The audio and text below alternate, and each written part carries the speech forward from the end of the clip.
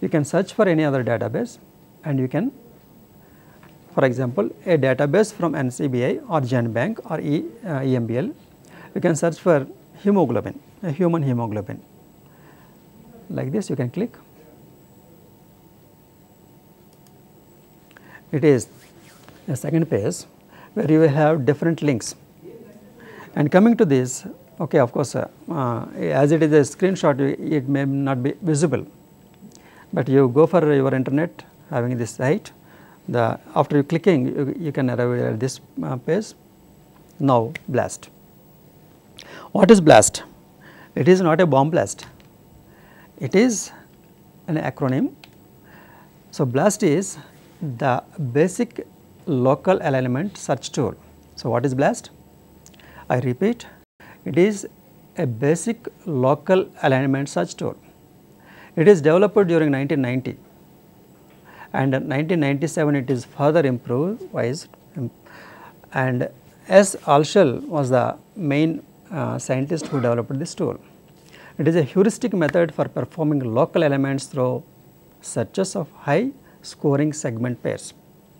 So it is a local alignment. There are different alignments like a pairwise alignment, parallel alignment, and also alignment from different sources. So BLAST is basically aligning a local segments.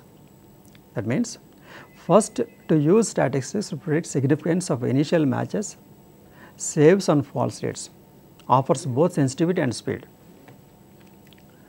So BLAST can be accessed through NCBI BLAST or Canadian Bioinformatics Resource or European Bioinformatics Institute. Okay.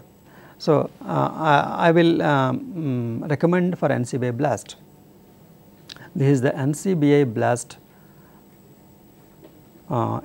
page. So you will have the nucleotide, protein, translated, genomes, special, and metadata. And what you have to do is you go for a BLAST. Before going to that, different flavors of BLAST. There are different flavors also. What is it?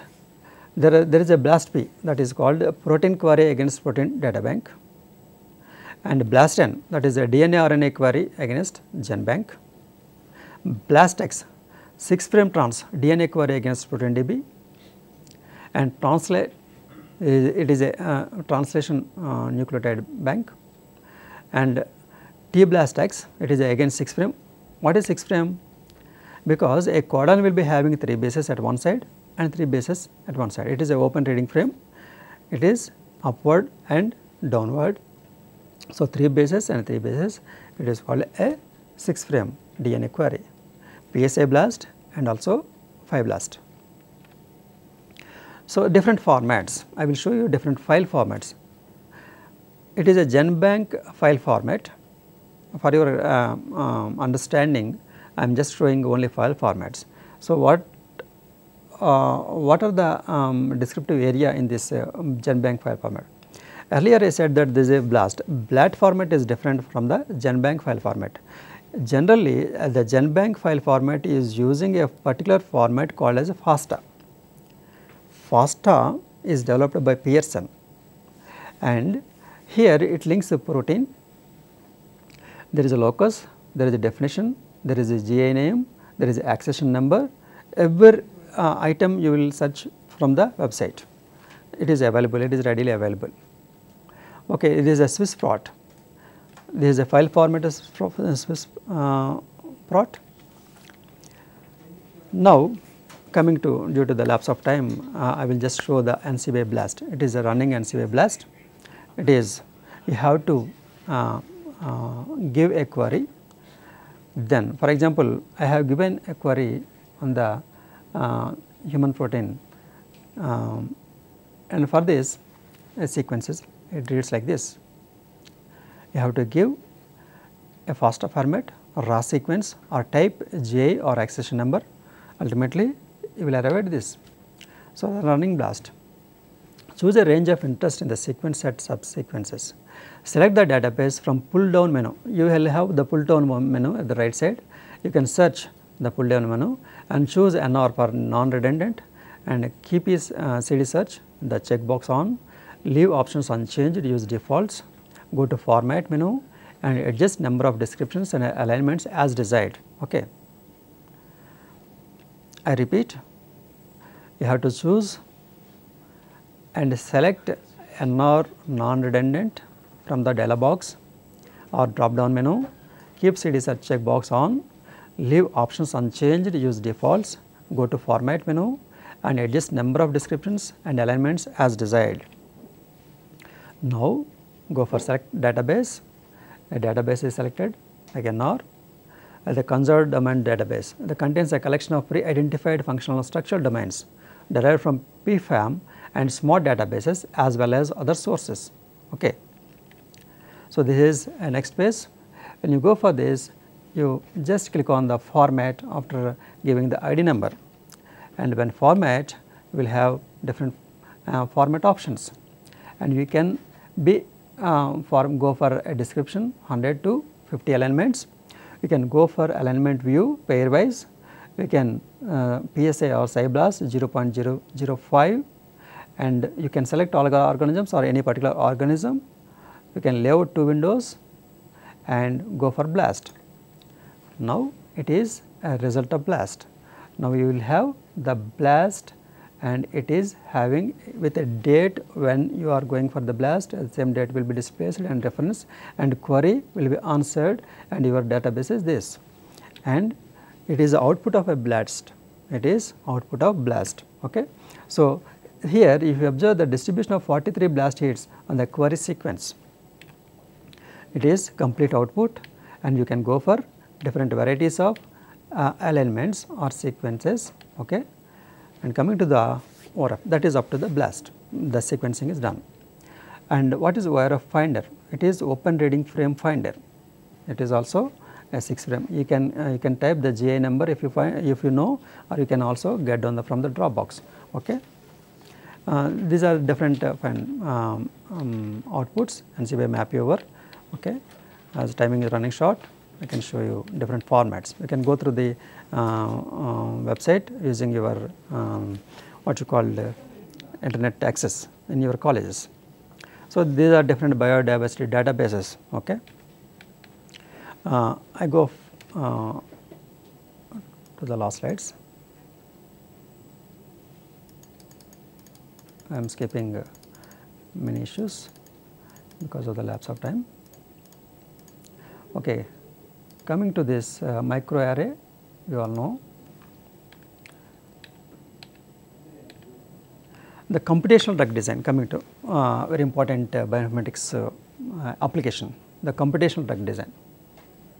For example, usually our doctors prescribe for a patient who is suffering from fever, generally the patient doctor prescribe paracetamol, but you know that the paracetamol tablet, even though it is antipyretic, that means it reduces the temperature, will not work to everyone at that same pace or as efficiently as it suits for someone. That is due to the bioinformatics development or due to the human genome, after the result of the human genome project, there is a tailor-made drug designs. It is the very important, very beauty of the bioinformatics and human genome project. So, you can tailor-made, a paracetamol can be damaged, can cause damage to somebody and can be very good to somebody. So, in future you will be having drug designs based on the human genome project. So, these are genomics and the proteomics and the biopharma, the applications are very enormous, but you have to go for high throughput sequencing, genomics, proteomics, chemoinformatics and combinational chemistry, the molecular modeling, in vitro and in silico models. It is identify disease, isolate protein and also find different drug and preclinical test. After preclinical test only it is administered to human beings. The ligand databases, target protein, molecular docking and ligand docked into protein's active site, everything will be possible only through the bioinformatics advancement. So, there is a knowledge modeling, the study of structure, function and quantity of complex carbohydrates synthesized by an organism. The carbohydrates added to basic protein structure, that is glycosylation. The glycomics a case study. Here you can see the case study of the glycomics.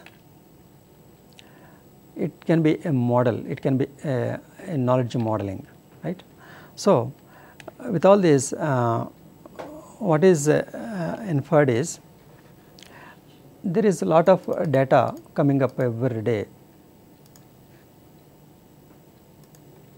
This is actually a microarray, it is a chip based, because there are some thousands and millions of dots are there. Each dot will be implanted with molecules, right, and this can be used as chip.